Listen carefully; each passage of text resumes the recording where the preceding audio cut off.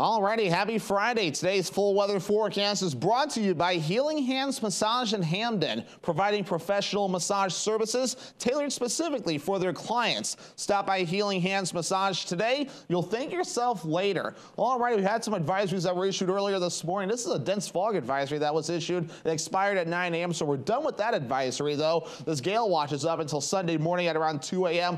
along the coast because active surf will be expected. Now, on top of that, though, there's also a small craft advisory that's in effect more recently, though. So this will be in effect today to parts of tomorrow morning, and then the gale alerts will begin to take over after that. So the wave heights are increasing now at around 2 to 4 feet, but this lighter color here indicating some higher surf according to the graphics. So again, kind of be careful. They're going to be closer toward the coastline. Again, the wave heights will be a little bit active and getting active as we move forward. Here's what the fog looked like earlier this morning. Reducing visibilities in the southwestern parts of the state to practically a half mile or less. So that's why those dense fog advisories were issued. The rest of us have been looking pretty good and will stay nice as we head towards the afternoon period. We'll just have to watch the clouds moving in from the west and going toward the east. So increasing clouds, a common idea. In fact, we'll also call it a mixture of clouds and sunshine today. But we're watching this system here, a large cold front here across a good part of the country here that's sending some precipitation off toward the east. And we'll have our turn for a little bit of rain showers as we do move forward. So let's break all this down with Futurecast. Mixture of clouds and sunshine will be common today. Later on tonight, the rain showers start to approach from the north and west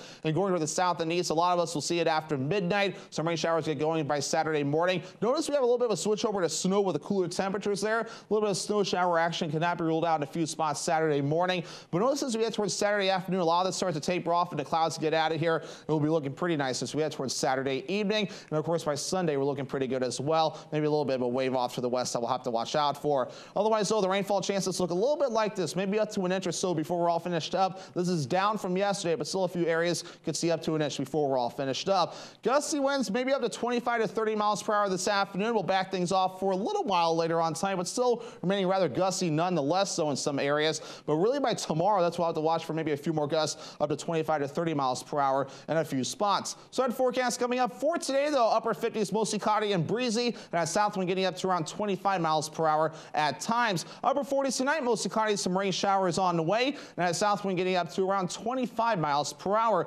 Tomorrow, lower 50s, rain and a few snow showers are possible, decreasing clouds late. West wind getting up to around 25 miles per hour. Healing Hands Massage extended forecast. Here we go. Partly cloudy on Sunday with highs in the mid 40s. Upper 30s Monday. We cool off a bit with a mostly sunny sky. And partly cloudy Tuesday. Highs in the upper 30s.